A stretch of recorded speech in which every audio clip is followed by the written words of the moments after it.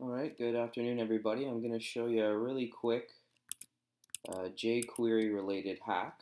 You can see the code, really simple here, 3 lines.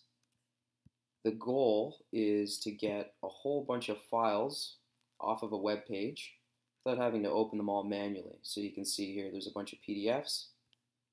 I want to get all of those, but I'm lazy. So how can we do that? How can I get all of these files using just jQuery and the Chrome Developer Tools? Well, there's a way to do that. First things first, I got to figure out what I want to grab. And in this case, the Dev Tools tells us the class. We know it's an external link.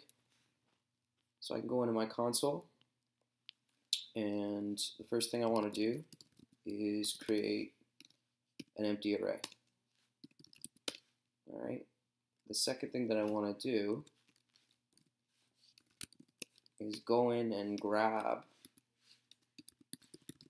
the aforementioned external link class, and we're going to pass it a function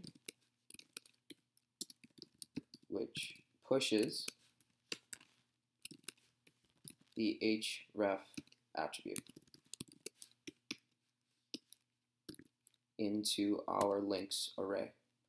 So grab the external link for each, do this function. So we're going to push onto our empty array of links this attribute, and that attribute we specify as an href. So we run that, and then we call links, and what do you know?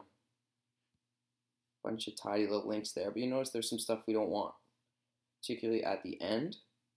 So I'm going to say PDFs is equal to links.slice. Knock off the back 13, and now we do PDFs. And what do you know? It's all the files we want. Now we copy, or should say we highlight. Open URL. Bob's your uncle, Betty's your aunt. 55 tabs in all. Eventually these will start to load, but you get the idea. Oh, there was one. That's all my files. That's what I wanted. Now, if you use a tool like I do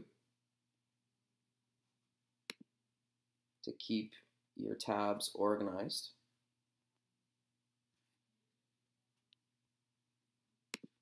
as soon as this thing gets loaded, we can create a new list and we can call it my PDF links.